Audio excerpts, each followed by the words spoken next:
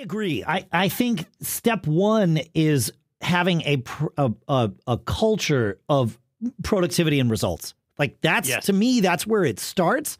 And quite frankly, that's where it ends.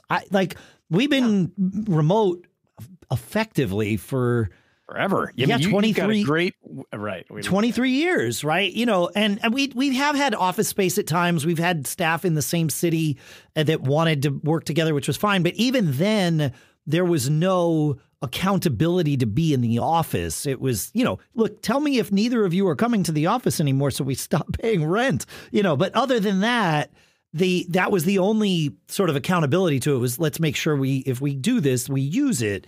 And but otherwise, our culture has always been about productivity and results. I know that if I set myself up in a scenario where micromanaging is possible, I will be awful about it, and I will hate it, and my employees will hate it. And I tell anybody that comes to work for me pretty much exactly that. Like, if either of us catches me micromanaging you, that is the sign of a problem. It is also a problem in and of itself. Tell them that, but that, like, if you see it, you got to tell me, because I'm probably seeing it too, but maybe not. And we got to bring it to each other if that's happening. Yeah, because there's a reason, right? And something has gone wrong. And the interesting thing is, from that, we have never limited people's sick days.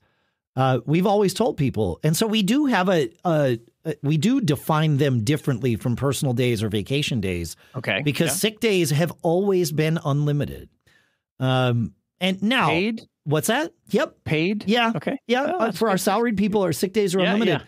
And again, it comes down to trust, right? Like we are all about productivity. Obviously, if you're sick, you are not going to be productive. Like that's just how. And I agree. And I think there's this definition of defining it for salaried employees versus hourly employees is important. How you probably have to deal with them differently. I would assume.